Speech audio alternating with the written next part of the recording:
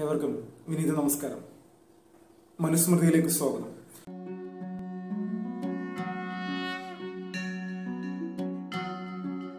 നമ്മുടെ രാജ്യത്തിന്റെ ഏറ്റവും പ്രധാനമായിട്ടുള്ള ഒരു സുരക്ഷാ വിഷയമാണ് തൊട്ടടുത്ത രാജ്യങ്ങളായിട്ടുള്ള ബംഗ്ലാദേശിൽ നിന്നും അല്ലെങ്കിൽ മ്യാൻമറിൽ നിന്നുമെല്ലാം നമ്മുടെ രാജ്യത്തേക്ക് വൻതോതിലുള്ള അഭയാർത്ഥി പ്രവാഹം എല്ലാ കാലഘട്ടങ്ങളിലും ഉണ്ടാകുന്നത് നമ്മുടെ രാജ്യത്തെ സംബന്ധിച്ച് വലിയൊരു ഭീഷണിയായിട്ടുള്ള ഒരു വിഷയം തന്നെയാണ്.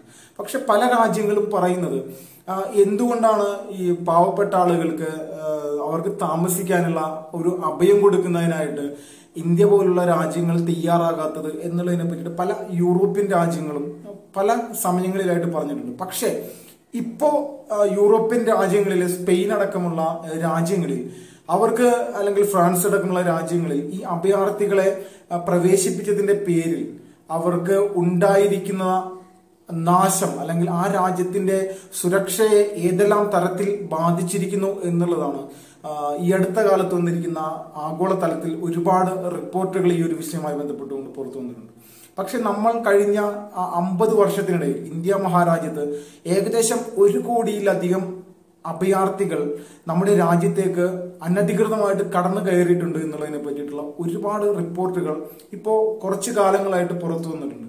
അതിൽ ഏറ്റവും വലിയ പ്രതിരോധ പ്രവർത്തനം കേന്ദ്ര സർക്കാർ നടപ്പിലാക്കിയത് പൗരത്വ ഭേദഗതി നിയമം നമ്മുടെ രാജ്യത്ത് നടപ്പിലാക്കിക്കൊണ്ട് അനധികൃതമായിട്ട് കുടിയേറിയിരിക്കുന്ന ആളുകളെ പുറത്താക്കുന്ന ഒരു നിലപാട്. കാരണം രാജ്യത്തിന്റെ അറിവില്ലാതെ അല്ലെങ്കിൽ രാജ്യത്തിന്റെ സുരക്ഷയെ രാജ്യത്തിന്റെ സമാധാനത്തെയെല്ലാം മറികടക്കുന്ന തരത്തിലേക്ക് ഈ പറയുന്ന അഭയാർത്ഥികളുടെ പ്രവാഹം വലിയ ഒരു ഭീഷണിയായിക്കൊണ്ട് നമ്മുടെ പ്രത്യേകിച്ച് വടക്ക് കിഴക്കൻ സംസ്ഥാനങ്ങളിൽ വലിയൊരു ഭീതി ചെലുത്തുന്ന ഒരു സാഹചര്യമാണ് ഇപ്പോൾ നമ്മുടെ മുന്നിലുള്ളത്. കാരണം അസമിലെ ദാരങ് ജില്ലയിൽ ഏകദേശം 6000-ൽ പരം ഏക്കർ ഭൂമി അവിടെ നുഴഞ്ഞു കയറിയിരിക്കുന്ന ഈ പറയുന്ന അഭയാർത്ഥികൾ കൈക്കലാക്കിയിരിക്കുന്നു എന്നുള്ളതാണ് അവസാനമായിട്ട് വന്നിരിക്കുന്ന റിപ്പോർട്ട്. കാരണം അസമിന്റെ 20% ഭൂമി ഈ പറയുന്ന ബംഗ്ലാദേശിൽ നിന്നെല്ലാം നുഴഞ്ഞു കയറിയിരിക്കുന്ന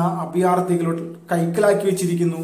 അവിടുത്തെ സാധാരണക്കാരായിട്ടുള്ള പൗരന്മാരെ അല്ലെങ്കിൽ കൃഷിക്കാരെയെല്ലാം അവരുടെ ഭൂപ്രദേശങ്ങളിൽ നിന്ന് ആട്ടി ഓടിപ്പിക്കുന്ന അല്ലെങ്കിൽ ഭീഷണി മുഴക്കിക്കൊണ്ട് ഓടിക്കുന്ന ഒരു തലത്തിലേക്ക് വരെ ഇവരുടെ നിലപാടുകൾ പല പ്രാവശ്യമായിട്ട് മുന്നോട്ട് വന്നുകൊണ്ടിരിക്കുകയാണ്. പക്ഷേ ഇതിനെ കൃത്യമായിട്ട് പ്രതിരോധിക്കുന്ന പ്രവർത്തനങ്ങൾക്ക് വേണ്ടിയിട്ടാണ് നമ്മുടെ രാജ്യം പൗരത്വ ഭേദഗതി നിയമം പാർലമെന്റിൽ പാസ്സാക്കുന്നതിനായിട്ട് കേന്ദ്ര സർക്കാരിന് പൂർണ്ണമായിട്ടുള്ള പിന്തുണ കൊടുത്തത്. പക്ഷേ ഈ പാർലമെന്റിൽ പാസ്സാക്കിയ പൗരത്വ ഭേദഗതി നിയമം അടക്കമുള്ള പ്രധാനപ്പെട്ട ബില്ലുകൾക്കെതിരെ അതിശക്തമായിട്ടുള്ള പ്രതിഷേധവുമായിട്ട് വന്നുകൊണ്ടിരിക്കുന്നതും അല്ലെങ്കിൽ അതിനെതിരെ നിലപാടെടുക്കുന്നതും ഇതേ ഈ പറയുന്ന ബംഗ്ലാദേശിൽ നിന്ന് നുഴഞ്ഞു കയറിയിരിക്കുന്ന ആളുകളെ പിന്തുണക്കുന്ന ഒരു വിഭാഗം മതമൗലികവാദ സംഘടനകളാണ്. കഴിഞ്ഞ 5 വർഷത്തിനിടയിൽ കൃത്യമായിട്ടുള്ള പ്രവർത്തനങ്ങൾ ബംഗ്ലാദേശിൽ നിന്ന് നുഴഞ്ഞു കയറിയിരിക്കുന്ന റോഹിംഗ്യൻ മുസ്ലിങ്ങളുടെ ഉള്ളിലടക്കം ഇന്ത്യൻ മുജാഹിദീൻ അടക്കമുള്ള ഭീകരവാദ സംഘടനകളുടെ സ്വാധീനം വലിയ രീതിയിൽ വർദ്ധിക്കുകയും അതോടൊപ്പം തീവ്ര ഇസ്ലാമിക മതമൗലികവാദ സംഘടനകളുടെ പ്രവർത്തനം അതിനിടയിൽ വലിയ രീതിയിൽ സ്വാധീനം ചെലുത്തുന്നതിന്റെ ഭാഗമായിട്ടാണ് കഴിഞ്ഞ കുറച്ചു ദിവസങ്ങൾക്ക് മുന്നേ അസമിൽ നടന്ന അസമിലെ സംസ്ഥാന സർക്കാർ അവിടുന്ന് കുടിയൊഴിപ്പിക്കുന്ന രീതിയിൽ ഇവർക്കെതിരെ ഈ നുഴഞ്ഞുകയറ്റക്കാർക്കെതിരെ അല്ലെങ്കിൽ അഭയാർത്ഥികൾക്കെതിരെയുള്ള നടപടിയെടുത്ത സമയത്ത് ഒരു വ്യാപകമായിട്ടുള്ള ഏകീകൃതമായിട്ടുള്ള ഒരു സംഘടന എങ്ങനെയാണോ നമ്മുടെ പൊതുസമൂഹത്തിൽ നടത്തുന്ന ആക്രമണങ്ങൾ എന്നോണം അതേ തലത്തിൽ തന്നെ ഈ പറയുന്ന റോഹിംഗ്യൻ മുസ്ലിങ്ങളുടെ ഇടയിൽ കൃത്യമായിട്ടുള്ള സ്വാധീനം ഉറപ്പിച്ച് അവിടെയുള്ള പോലീസിനെ ആക്രമിക്കുന്ന ഒരു രീതിയിലേക്ക് ഈ പറയുന്ന ഭീകരവാദ സംഘടനകളുടെ സ്വാധീനത്താൽ അവിടെ നുഴഞ്ഞുകയറിയ ആളുകൾ അല്ലെങ്കിൽ അഭയാർത്ഥികളായ ആളുകളുടെ ഭാഗത്ത് നിന്ന് അവിടുത്തെ പോലീസിനും സർക്കാരിനും ഏറ്റുവാങ്ങേണ്ടി വന്നു.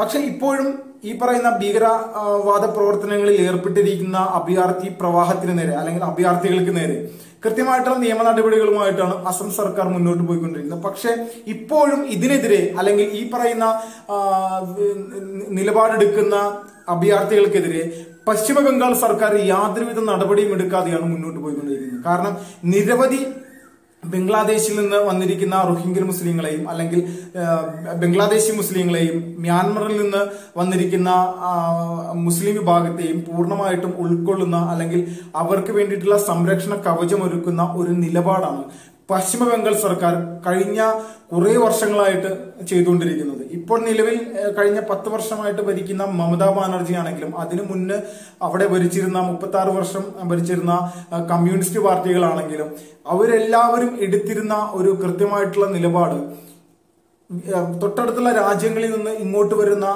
മുസ്ലിം മതവിഭാഗത്തിലെ ആളുകൾക്ക് വേണ്ടിയിട്ടുള്ള സാഹചര്യങ്ങളും സഹായങ്ങളും ഒരുക്കിക്കൊണ്ട് അവർക്ക് ഒരു പ്രത്യേക സംരക്ഷണം നൽകിക്കൊണ്ട് നമ്മുടെ രാജ്യത്തിനെതിരെ വ്യക്തമായിട്ടുള്ള ഒരു ഗൂഢാലോചന നടത്തുന്ന ഭീകരവാദികൾക്ക് അനുകൂല നിലപാടെടുക്കുകയും അവർക്ക് കൃത്യമായ സംരക്ഷണം നൽകി അവർക്ക് വോട്ടവകാശം അടക്കമുള്ള കാര്യങ്ങൾ നടപ്പിലാക്കുകയും ഇപ്പോൾ അസമിലും പശ്ചിമ ബംഗാളിലുമെല്ലാം അവിടെ നിന്ന് MLA ആകുന്ന ആളുകൾ പോലും ബംഗ്ലാദേശിൽ നിന്ന് ഇങ്ങോട്ട് അഭയാർത്ഥികളായിട്ടുള്ള പല വ്യക്തികളും ഉണ്ട് എന്നുള്ളതാണ് നമ്മളെ സംബന്ധിച്ച് അല്ലെങ്കിൽ ഈ രാജ്യത്തിനെ സംബന്ധിച്ച് ഏറ്റവും വലിയൊരു സുരക്ഷാ ഭീഷണിയായിട്ട് നിലനിൽക്കുന്നത്. പക്ഷെ ഇപ്പോഴും ഈ പറയുന്ന പ്രവർത്തനങ്ങൾക്കെതിരെ യാതൊരുവിധ നടപടിയും എടുക്കാതെ നമ്മുടെ രാജ്യത്തിന് ഭീഷണിയാവുന്ന ഈ വിധേനയുള്ള വിഭാഗങ്ങളെ കൃത്യമായിട്ട് സംരക്ഷിക്കുന്ന നിലയിലേക്ക് ഒരു മാറുന്ന സാഹചര്യമാണ് നമ്മൾ പലപ്പോഴായിട്ട് കാണുന്നത്. കാരണം 1984 തന്നെയാണ് ആദ്യമായിട്ട് അവിടെ കുടിയേറിയിരിക്കുന്ന റോഹിംഗ്യൻ മുസ്ലിങ്ങളുടെ അതിഭീകരമായിട്ടുള്ള ആക്രമണങ്ങൾ സാധാരണക്കാരായിട്ടുള്ള അവിടുത്തെ ജനവിഭാഗം നേരിടാനുണ്ടായ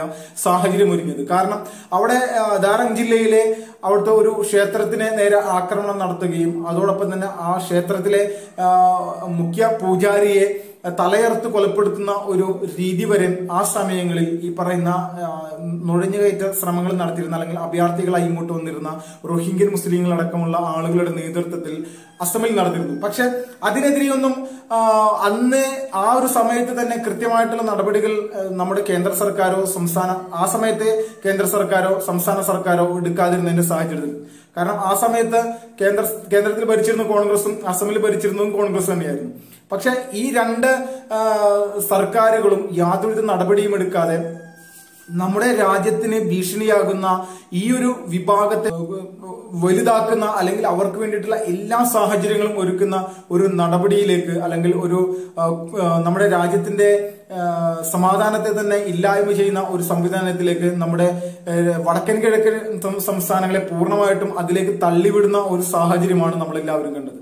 പക്ഷെ ഈ ഒരു മാറിയ കാലഘട്ടത്തിൽ കാരണം എല്ലാ മേഖലകളിലും ഈ പറയുന്ന ഭീകരവാദ സംഘടനകളുടെയും അല്ലെങ്കിൽ അഭയാർത്ഥികളുടെയും എല്ലാം ഈ രാജ്യവിരുദ്ധ നിലപാടുകൾക്കെതിരെ പൊതുസമൂഹം വലിയ രീതിയിൽ അതിനെ എതിർത്തുകൊണ്ട് നിലവിലെ കേന്ദ്ര സർക്കാരിനെ പിന്തുണച്ചുകൊണ്ട് മുന്നോട്ട് വരുന്ന ഈ ഒരു സാഹചര്യത്തിലാണ് ഈ പറയുന്ന പ്രാദേശിക രാഷ്ട്രീയ പാർട്ടികളുടെയും അല്ലെങ്കിൽ കഴിഞ്ഞ UPA ഭരണകാലത്തുണ്ടായിരുന്ന നേതൃത്വത്തിന്റെയും എല്ലാം രാജ്യവിരുദ്ധ നിലപാടുകൾ ഏതെല്ലാം തരത്തിൽ ഈ രാഷ്ട്രത്തെ എങ്ങനെയെല്ലാം ബാധിച്ചിരിക്കുന്നു അല്ലെങ്കിൽ അത് ഏതെല്ലാം രീതിയിൽ നമ്മുടെ രാജ്യത്തിനെ അപകടത്തിലാക്കിയിരിക്കുന്നു എന്നുള്ളതിനെ പറ്റിയിട്ട് കൃത്യമായിട്ടുള്ള ഒരു കാര്യം നമ്മൾക്ക് എല്ലാവർക്കും മനസ്സിലായത്.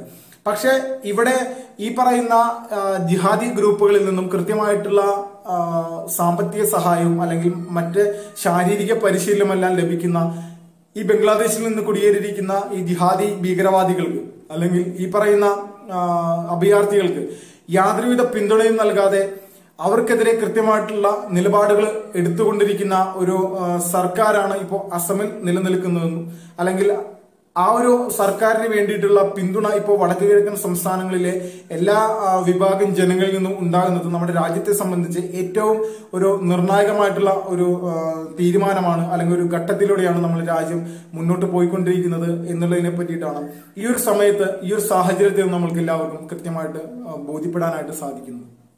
നമസ്തേ.